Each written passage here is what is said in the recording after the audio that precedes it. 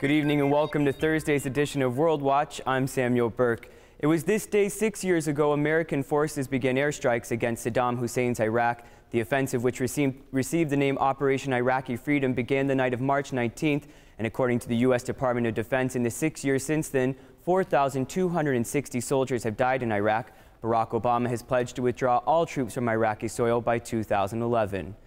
The verdict is in for Josef Fritzl, the Austrian man who kept his daughter in a cellar for 24 years and fathered her 7 children there. He pleaded guilty to all the charges, and today he was convicted for enslavement, rape, incest, and forced imprisonment.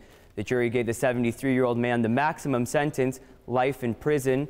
Fritzl accepted the verdict and waived his right to appeal. North Korea has detained 2 U.S. journalists who reportedly entered the country without permission. They were arrested Tuesday when they crossed the river Tumen on the border between China and North Korea.